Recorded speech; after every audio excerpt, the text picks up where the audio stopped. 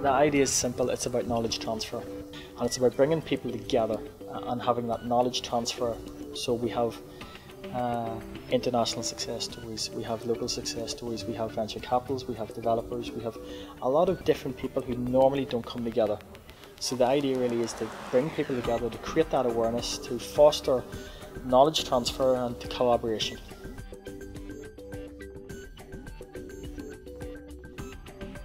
No, I don't think they should even attempt to do so.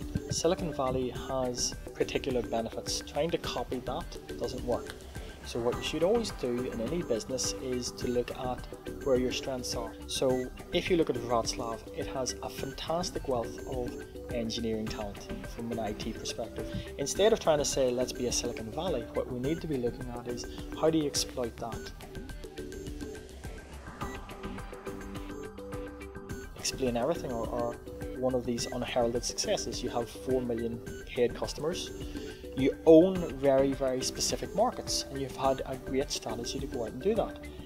A lot of other companies aren't trying to do that. So it's about looking at who's had success, why did it work, and it's normally about getting the right access.